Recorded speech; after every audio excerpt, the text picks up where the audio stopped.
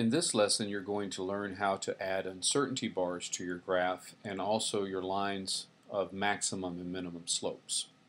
As you can see, we've started with just a basic graph, in this case again density, where we've got the mass in grams on the y-axis and our volume in cubic centimeters on the x-axis. And to add our uncertainty bars, there are several different ways we can go. For something like our mass, where we had a constant uncertainty with each measurement, it's quite easy. Just double click on the mass and click on the options, and you see that there's a box here called error bar calculations. I'm going to click that, and now there are two ways that I can add my uncertainty bars. I can add a fixed value, or if you've propagated your uncertainties as a percentage, you can click on percentage. Since we use the same instrument for measuring each of these values of the mass, we'll be using a fixed value, and we'll just say that our uncertainty was plus or minus 1 gram. And as we click done, there you can see that the uncertainty bars have shown for each of those data points. For my volume, since I used 3 different instruments, I have 3 different uncertainties for this data.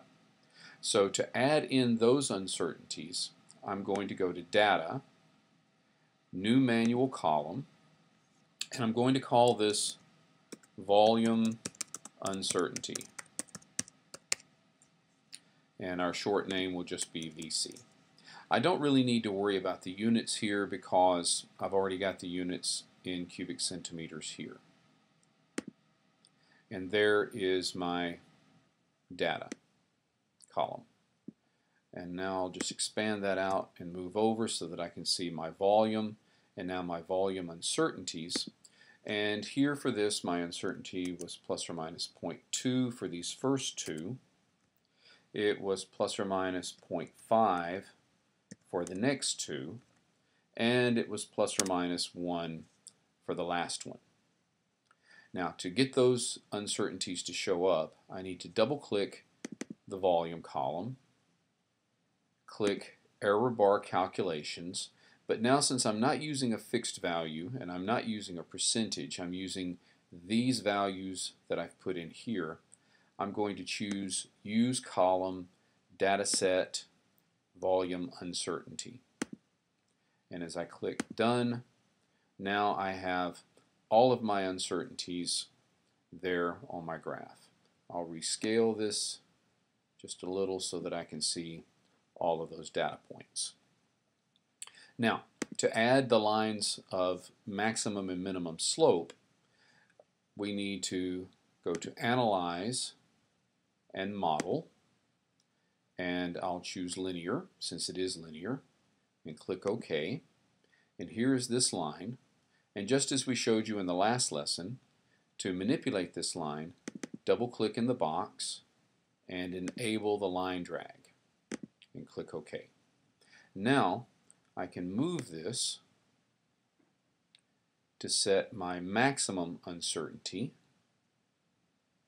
which will be right about there. Remember, I'm wanting to get to this corner where my X uncertainty and Y uncertainty meet, and then do the same down here, going to this corner,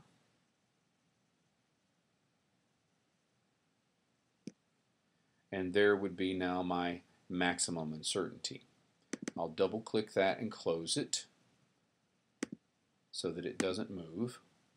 And now just repeat the whole process again with Model, Linear Fit, click OK, double click and enable the line drag. And now I can move this to the intersection point here, and then do the same for the intersection point down here. And I'm going to disable the line drag again.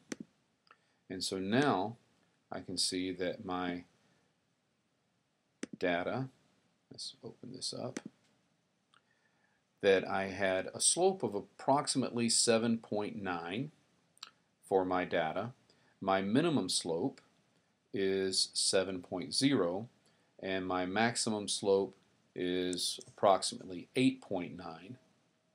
So now I can work out my uncertainties for my data.